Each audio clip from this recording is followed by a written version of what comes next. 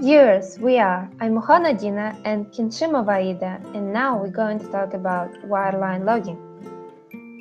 Wireline logging is the practice of making a detailed record of the geologic formations penetrated by a borehole. To run wireline logs, the hole is cleaned and stabilized, and the drilling equipment extracted. The first logging tool string is then attached to the logging cable and lowered into the hole to its maximum drill depth. The cable attached to the tool acts both as support for the tool and as a channel for data transmission. The wireline logging tools are divided into two main groups, like an open hole and closed hole. Open hole include gamma ray log, neutron porosity log, density log, sonic log, resistivity log, NMR, which is nuclear magnetic resonance, image log, and formation test. As for the closed hole, we have thermal decay tool, gamma ray spectroscopy tool, production logging, cement bond log, and casing color locator. Let's start from the gamma ray log. The gamma ray tool is a passive logging tool. It records the naturally occurring radiation of gamma rays from the formation. Gamma rays are bursts of high-energy electromagnetic waves spontaneously by some radioactive elements. Nearly all the gamma radiation encountered in the Earth is emitted by the radioactive potassium isotope, which has an atomic weight of 40, and by radioactive elements of the uranium and thorium series. Its applications are to differentiate between reservoir and non-reservoir rock, to indicate shaliness of a formation, and depth control, correlation between log runs.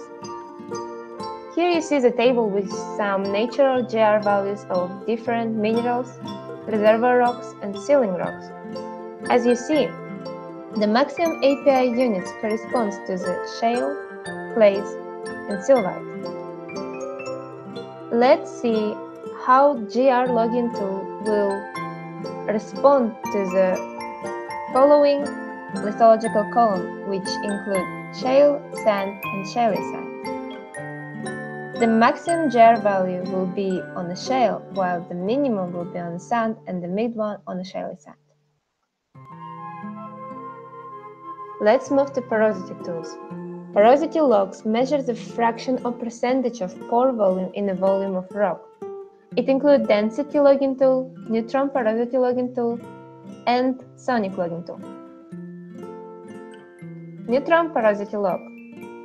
Neutron logs are used principally for delineation of porous formation and determination of porosity. They respond primarily to the amount of hydrogen in the formation. Thus, in clean formation whose pores are filled with water or oil, the neutron log reflects the amount of liquid-filled porosity. Gas zones can often be identified by comparing the neutron log with another porosity log or a core analysis. Applications are to indicate presence of gas in the formation, identification of gas-oil contact, and to identify formation lithology. Neutron logging tools include the G&T tool series, the S&P sidewall neutron porosity tool, and the CNL, which has compensated neutron and dual porosity logs. Since the two pairs of detectors are placed at different spacings and neutrons are detected at different energy levels, the environmental effect can be expected to be significantly different of the two neutron measurements. So here you see that we have a neutron source and near detector with a far detector. It gives us more detailed lithological characterization. So here you see the plot of a neutron logging tool. We usually use it in a combination with a gamma ray log and a caliper, and it's not shown here, but we usually use it in a combination with the density tool as well. As for the density logging tools contain a radioactive source which is applied to the borehole wall in a shielded sidewall skid. The source emits medium energy gamma rays into the formation. These gamma rays may be thought of as high-velocity particles that collide with the electrons in the formation. At each collision, a gamma ray loses some but not all of its energy to the electron, and then continues with diminished energy. This type of interaction is known as Compton scattering. The scattered gamma rays reaching the detector at fixed distance from the source are counted as an indication of formation density. So, the main application of the density log is to determine the porosity. To minimize the influence of the matte column, the skid-mounted source and detector are shielded. The openings of the shields are applied against the wall of the borehole by an eccentric arm. The force exerted by the arm and the plow-shaped design of the skid allow it to cut through the soft mud cakes. Any mud cake or mud remaining between the tool and the formation is seen as a part of the formation and must be accounted for. The number of Compton scattering collisions is related directly to the number of electrons in the formation. Consequently, the response of the density tool is determined essentially by the electron density. The electron density is in turn related to the bulk density, which in turn depends on the density of the rock matrix material, the formation porosity, and the density of the fluid filling the pores. So, typically, density values of reservoir matrix, pore fluids, and sealing rocks are given on the table. The porosity calculation can be achieved by the following formula. The density neutron response will give us the lithological interpretation as for the shell you see here, and the gas, where we have the minimum values on the neutron and the minimum values on the density. Another logging tool is a resistivity log. The resistivity of a formation is the key parameter in the determination of hydrocarbon saturation. Electric current can only pass through a formation because of the conductive water it contains. With a few rare exceptions, such as metallic sulfide and graphite, dry rock is a good electrical insulator. Moreover, perfectly dry rocks are very seldom encountered. Therefore, subsurface formations have finite measurable resistivities because of the water in their pores or absorbed in their interstitial clay. The resistivity of a formation depends on the resistivity of the formation water, amount of water present, and pore structure geometry. So, the application of resistivity logging is the calculation of hydrocarbon saturation and identification of oil-water contact. An electrical current will flow only through the interstitial water saturating the pore structure of the formation, and then only if the interstitial water contains dissolved salts. These salts dissociate into positively charged cations and negatively charged anions. Under the influence of an electrical field, these ions move, carrying an electrical current through the solution. Other things being equal, the greater the salt concentration, the lower the resistivity of the formation water, and therefore of the formation.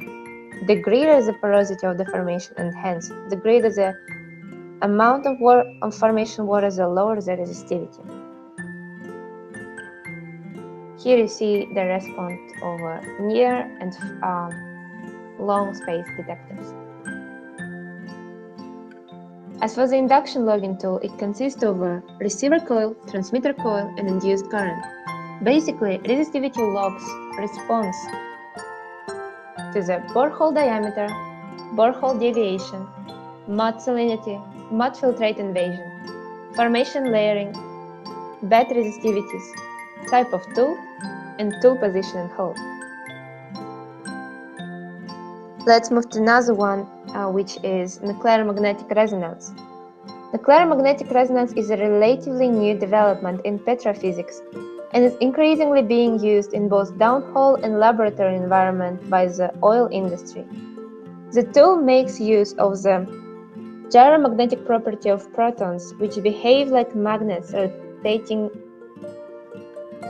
Since hydrogen nuclei are abundantly present in pore spaces in the composition of water or hydrocarbons, they align themselves along the direction of the applied magnetic field by the NMR tool. Once the magnetic field is removed, the protons relax to a stable alignment. From this, the NMR tool derives the following two signals, which are then used for NMR interpretation. Those signals are longitudinal relaxation time and transverse relaxation time. The NMR response of a formation directly determines its porosity and permeability, providing a continuous record along the length of the borehole. The chief application of the NMR tool is to determine movable fluid volume of a rock. This is the pore space excluding clay-bound water and irreducible water. Neither of these are movable in the NMR sense, so these volumes are not easily observed on the older logs. On modern tools, both of them can often be seen in the signal response after transforming the relaxation curve to the porosity domain. Imaging tool. The term borehole imaging refers to those logging and data processing methods that are used to produce centimeter-scale images of the borehole wall and the rock that make it up. The context is therefore that of open hole, but some of the tools are closely related to their case hole equivalents. Borehole imaging has been one of the most rapidly advancing technologies in wireline well logging.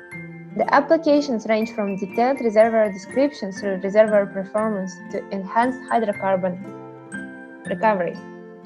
Specific applications are fracture identification, analysis of small-scale sedimentological features, evaluation of net pay in thinly bedded formations, and the identification of breakouts.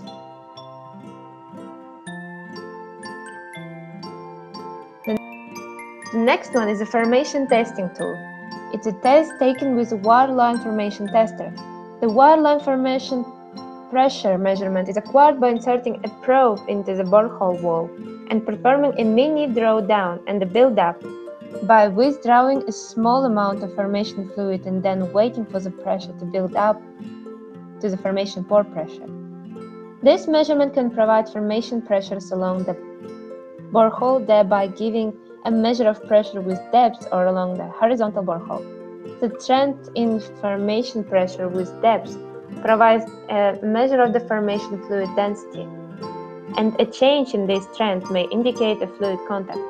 Abrupt changes in formation pressure measurements with depth indicate differential pressure depletion and demonstrate barriers to vertical flow.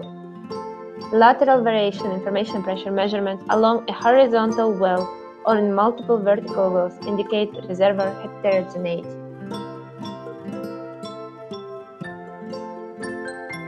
Next one is a deep meter log. It's a downhole geophysical log designed to measure the dipping surfaces in a borehole. The logging tool consists of 4 resistivity logging devices set at 90 degrees to one another and held against the side of the borehole. When wound back to the surface, they respond instantly to layers of differing electrical resistivity associated with the bedding, while dipping beds produce a response with a time delay related to the dip of the horizon. Computer processing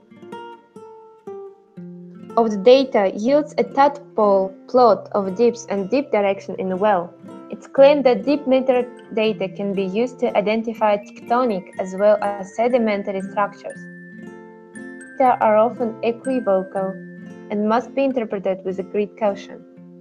Now, Aida is going to present you the closed hole devices. Thermal decay tool. Thermal decay log is known by various names in the oil and gas service, such as thermal decay time or neutron lifetime. Thermal decay tool measures gamma ray counts when thermal neutrons are captured by the formation, measures the neutron capture cross-section, which principally depends on the amount of chlorine present as formation brine.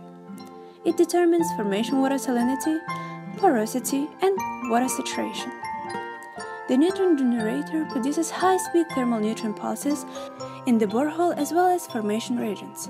The electronic circuit on the pulsed neutron decay logging tool then records the detection times relative to a time reference related to the neutron production bursts. The downhole and uphole circuit controls the operation of the tool and with the surface system processes the spectrum of die-away or decay detection times. From this data, the system estimates Earth formation properties, which are then used in the evaluation of the reservoirs. The logging tool can be logged through open or cased hole. The detector is designed to detect gamma rays resulting from capture of thermal neutrons, which is produced as a result of slowing down, and the high-energy source neutrons getting thermalized, or the thermal neutrons. Production logging. Production logging tools are run in completed wells to ascertain the nature and behavior of fluids in or around the borehole during production or injection. These logs are used to analyze dynamic well performance and the productivity or injectivity of different zones, to diagnose problem wells, or to monitor results of a stimulation or completion.